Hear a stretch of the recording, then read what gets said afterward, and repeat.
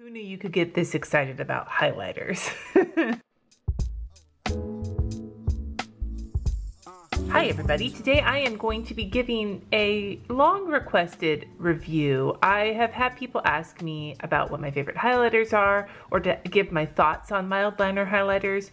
I've used them for years now. For at least a year and a half, I've used them every day. I've never really given a review or a standalone video on them. So I got the most recent pack of them and I figured this would be a perfect time to go over the whole range. I have all 5 sets, talk about them, talk about which colors I like, which colors I don't like so much, talk about how they've held up after being used for a whole year, and I'm gonna make a new swatch page in my new swatch book. So that's what we're gonna do today. These are Zebra Mildliners. If you've never seen these before, you probably don't spend as much time on bullet journal Instagram as I do. These tend to be the highlighters du jour.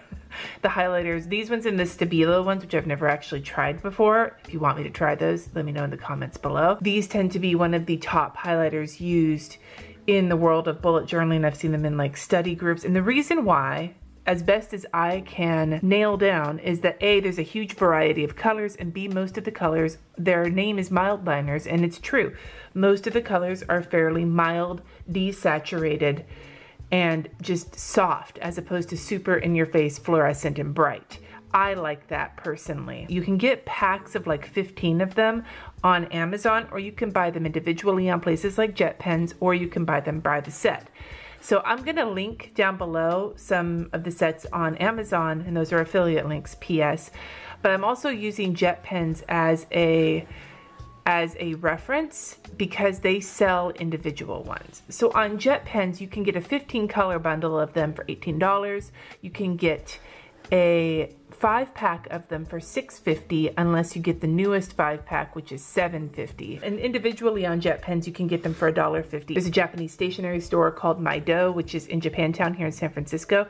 I've seen them sold there before as well, just individually. Sometimes you see them at Michael's individually, sometimes elsewhere. So you just gotta keep your eyes open for them. They're getting more and more popular. And you can also get a pack of 15 of them, the original 3 sets, which I'll talk about, at Target. If you're looking for the most inexpensive way to get them, the 15-pack at Target is $16.99, which I think is probably the cheapest you'll find that particular pack. But like I said, it only has the 15.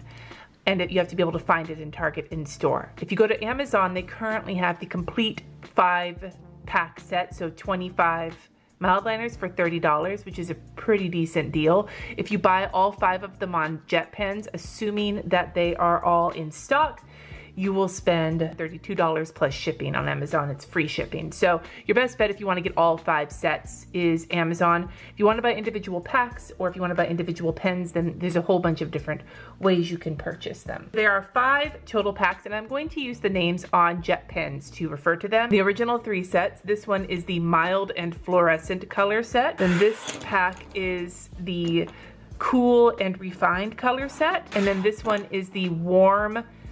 And then, I'm sorry, my voice is going. I'm filming this the week after my surgery, and I'm still feeling a little funky. So if I sound a little rambly, that's why. And then this set is the deep and warm color set. Deep and warm. That's what she said. And then the newer sets are this one, which is the friendly color set. And then this is the newest one, and this is the bright color set. Overall, before I say anything else, I will tell you right now that of these sets, my favorite set with the most colors I like is actually probably a toss-up between the 2 newer sets, the friendly set and the brights color set.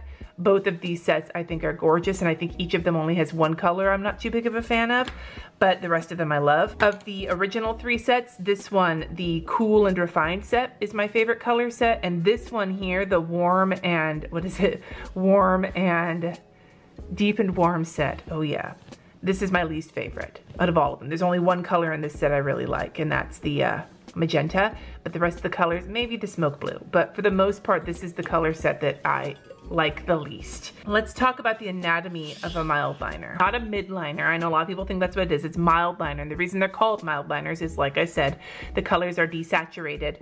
They are milder than regular highlighters. Now, this is something else some of you might blow some of your minds just because I've seen this before where people's minds have been blown. There are two ends to the mild liner. The first end has a pen clip and it's your chisel tip highlighter. They snap on nice and tight, and like I said, I've been using some of these for almost 2 years now and they have not dried out. They're still just as juicy as they always were.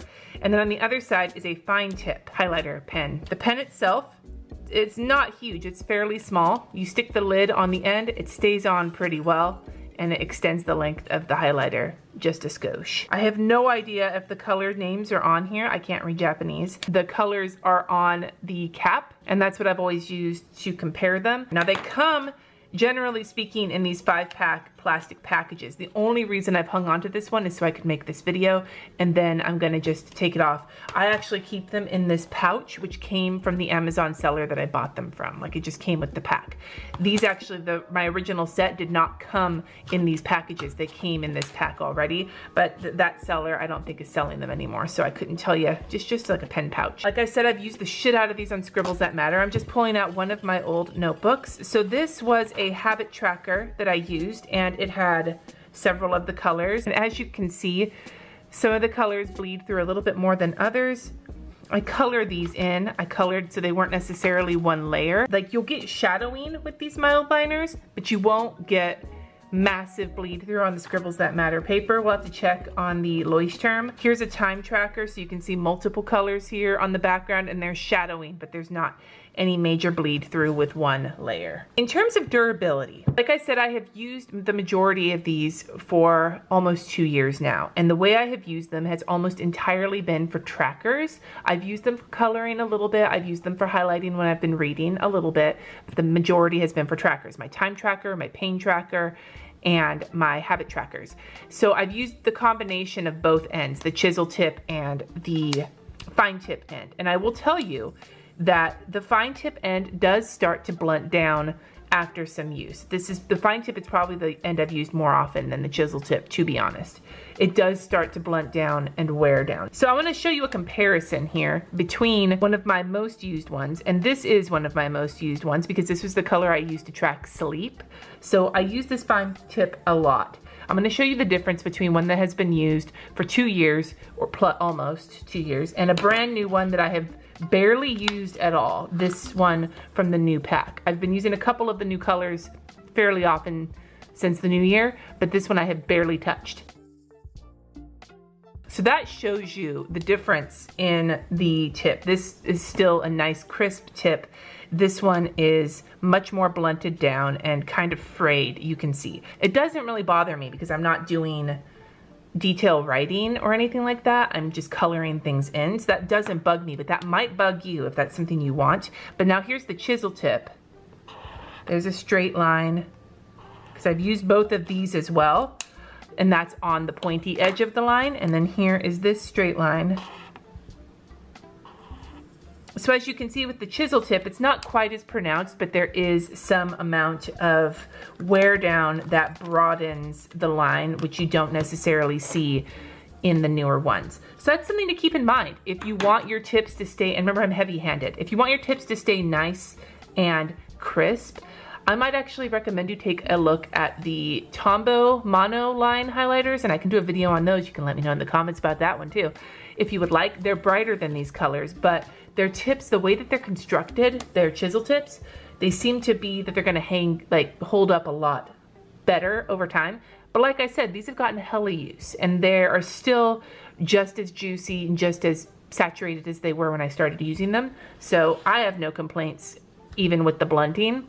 But that's a full disclosure right there. Now before I do my swatches, what I do want to do is take a couple of colors here of highlighters and just show you the difference between a standard highlighter and a mild liner, so you can kind of get the idea of the different types of colors. So this is one of the aforementioned Tombow Mono highlighters, and this is the pink one, and then this is the fluorescent pink, mild fluorescent pink mild liner. And so I'm going to compare these so you can kind of see the difference between a standard highlighter, which these ones have standard highlighter colors, and the mild liner colors, which are more mild.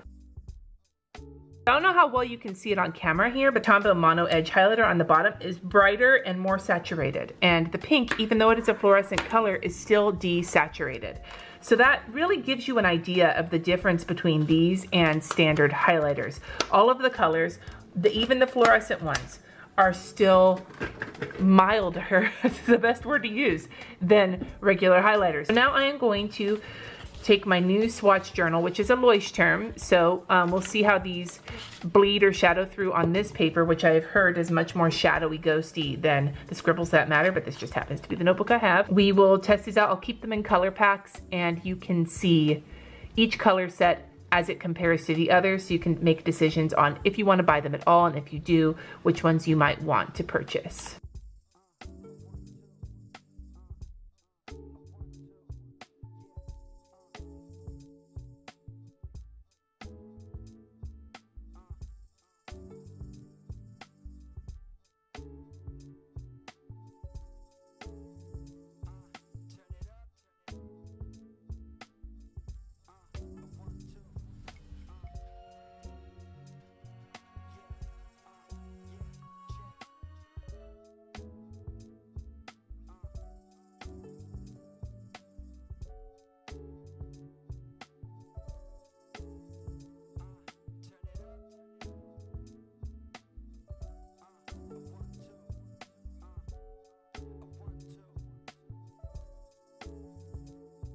Here are the colors. As you can see, I didn't really plan this swatch page out very well, but I kept them kind of together in a group. So before we do anything else, let's look at the bleed through. It looks like there came a second or two where a couple of these colors might have bled through, and it was all on the edges where I drew around and then I colored it in. So I'm thinking if you do more than one layer, it might start to bleed through. Otherwise, it's gonna just shadow. So looking at these colors, like I said, the warm and deep are not my personal favorites.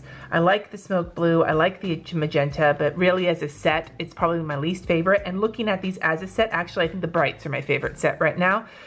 The marigold, I like okay, but I'm not thrilled with, but these four colors here are some of my favorites, to the point where these three, the summer green, the lavender, and the fuchsia, are actually the colors I'm using for my pain tracker for 2019 because I like them so much. I find the Cool and Refined palette to be really pretty, but probably if you're looking for any sort of saturation, this might be the most disappointing. This one feels the most faded just because of the nature of the colors. Like these guys feel like faded highlighters, but that's sort of the thing. But these colors might pull the most soft, and if you're looking for something more saturated like these guys where they're still mild colors but they are nice and bright, this might be something more you like than this one, if that makes any sense at all. Overall though, I'm actually happy to have the whole set because I find it to be very versatile and you can use them in different ways. It just depends on what it is you might like. Now looking at these compared to their color on their caps, I feel like for the most part they match. The colors I always had the most trouble with were these two, the vermilion and the red. I use both of these on my time tracker and I would always mix them up in my head. Even though they do match their color, for some reason I could not wrap my mind around them when they were all mixed up in a bag together. The other colors you might want to be careful with if you have the whole set in terms of figuring out which one's which are the smoke blue and the dark blue, even though again they match. All of the colors match their caps. If there's any sort of darkness, like say the brown to the brown, it's just because the color of the cap is not as desaturated as the actual color of the highlighter. But these two colors in the bag tend to be mixed up for me, but on paper they look different. The two that I think are the closest to each other, and it actually became a problem for me in my time tracking because they were two things I did a lot. I used one for church and one for, I don't remember what it was because I stopped using it because they were so close together, and that's the blue and the blue-green. There is a difference in the color. I don't know how well it picks up on camera. The blue-green is much more of an aqua and the blue is more of a straight blue. But when you put them next to each other, like in something like a time tracker, they can be difficult to like tell the difference between. Other than those two though, even the yellows and stuff are different enough where you really won't have that kind of a problem. It's just these two out of all of the colors that I struggled with the hardest. Now I do find that this dark gray and the brown, specifically because they are darker colors and because of the color of them, those ones tended to be the least useful to me as highlighters, not as trackers or anything like that. But when I'm highlighting a book or something I'm reading, all of these like kind of more saturated colors are not great from my experience for highlighting when you're highlighting like something you're reading, because it makes it a little harder to read. Most of the other ones are so mild they don't matter. Obviously I like them. I've been using them for almost 2 years and I have no plans to stop. They actually have a place of honor in my top drawer, my top desk drawer next to me, where I keep my tape runners and my note cards and my notepads and like my stapler and my eraser, all the things I touch on a regular basis. My Mildliners are in that drawer because I use them daily. So I 10 out of 10 recommend these if they're a style and a color that you like. If you are not a fan of the mildness, then hell no. But as for quality and as for longevity, I can fully recommend these because I have used the shit out of them and I will continue to do so. So if you are interested in having me look at other highlighters, I would be down. It's not usually something I look into because they're not writing pens, but the Stabilo ones have me interested. So if you would like me to look at more highlighters or any other kinds of pens, please let me know in the comments below and I will do my best to do so. Thank you so much for watching. Subscribe if you haven't already, and I will see you in my next video.